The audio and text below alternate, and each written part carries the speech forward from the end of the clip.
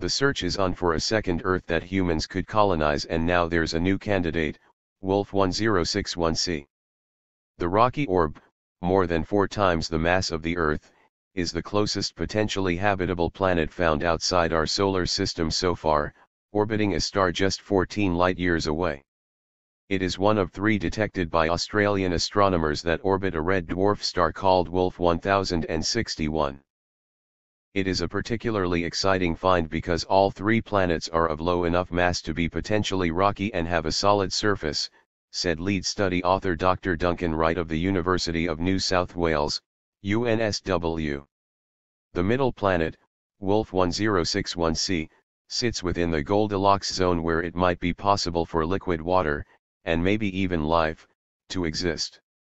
It is fascinating to look out at the vastness of space and think a star so very close to us, a near neighbor, could host a habitable planet. While a few other planets have been found that orbit stars closer to us than Wolf 1061, those planets are not considered to be remotely habitable. The nearby solar system with 3 super-Earths. In the summer of 2013, astronomers found a nearby solar system packed with up to 7 planets, including 3 super-Earths that may be capable of supporting life. The planets orbit Gliese 667c, one of 3 stars bound together in a triple system 22 light-years away in the constellation of Scorpius. Astronomers believe they fill up the star's habitable zone, the orbital region just the right distance away to permit mild temperatures and liquid water. 3 of the new worlds are categorized as super-Earths, meaning they have between 1 and 10 times the mass of the Earth. If, like the Earth, they are rocky and possess atmospheres and watery lakes or oceans, they could conceivably harbor life. Because Gliese 667c is part of a triple system, anyone standing on one of the planets would see 3 suns in the sky. At night, the 2 companion stars would be as bright as the full moon on Earth. Is there a super-Earth on the edge of our solar system? Astronomers believe they have discovered 2 of the most distant objects ever found in our solar system. One of the objects, they said, could be a super-Earth located 6 times farther away than Pluto.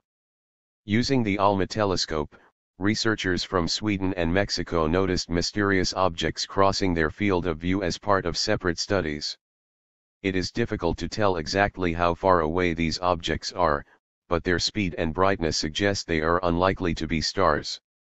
The studies have already drawn skepticism from other astronomers who said they are likely to be something known as supercool brown dwarfs. Brown dwarfs are cosmic bodies that never burn fusion at their core. Scientists sometimes refer to them as failed stars. While the latest studies do not rule out this possibility, they add that both objects may be a good candidate for Planet X. This is a theoretical world that, if it existed, could explain some anomalies in the orbits of planets such as Neptune and Uranus. Until the nature of the source becomes clear, we have named it GNA, write the authors in the study. The authors write.